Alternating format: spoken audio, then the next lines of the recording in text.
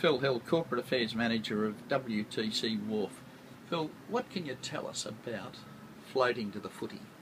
Well, it's a new way of travel to the famous MCG on the Yarra River. So, great cities of the world embrace their waterfronts, and we're hoping, the Float to the Footy campaign will get families onto boats, historic boats on the Yarra River, and float down and enjoy the fantastic football at the G.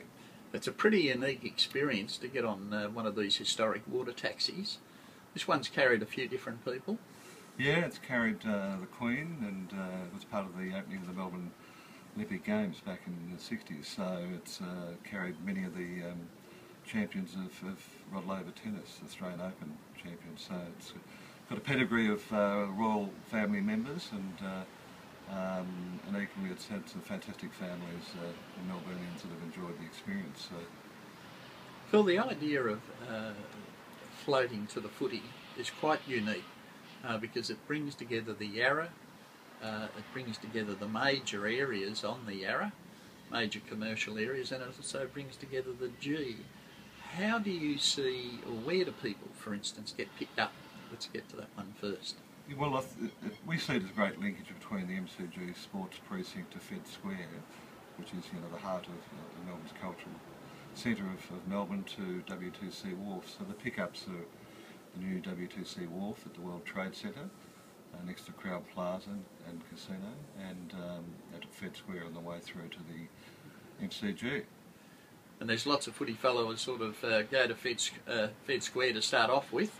They'll be able to get on the boat now and come straight up to the G and step off. Enjoy meeting at Fed Square and walk down the steps to the boat and enjoy a fantastic ride to the footy and relax on a cruise on the way back. So it'd be great for families, I think, to experience Melbourne on the Yarra River.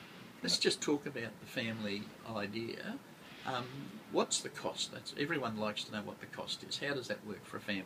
Yeah, well, we're deliberately trying to keep the cost down so it's affordable for many families, which are less fortunate. So kids are for free, so we think that's great to get kids on to experience the Yarra, and a one-way trip is $5 and $10 return, so we're hoping that'll be very affordable for many to enjoy it. Phil, people will be able to, how long does the service run? It's running, the journey is about 10 to 15 minutes to the G from WTC Wharf through to Fed Square to MCG. And also, what times can people catch it? I mean, what time does the service start running? It's running all the MCG games, which are running from Thursday, Friday, Saturday, Sundays, and departs from WTC Wharf 2 hours before the bounce of the ball, and a little bit earlier from Fed Square on the way through.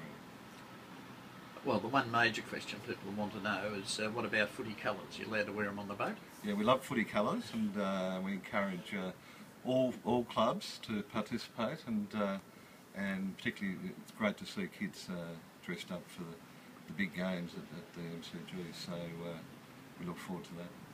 There'd be a lot of bragging rights about getting to the footy on a boat, especially a historic one that carried the Queen. Yeah, true.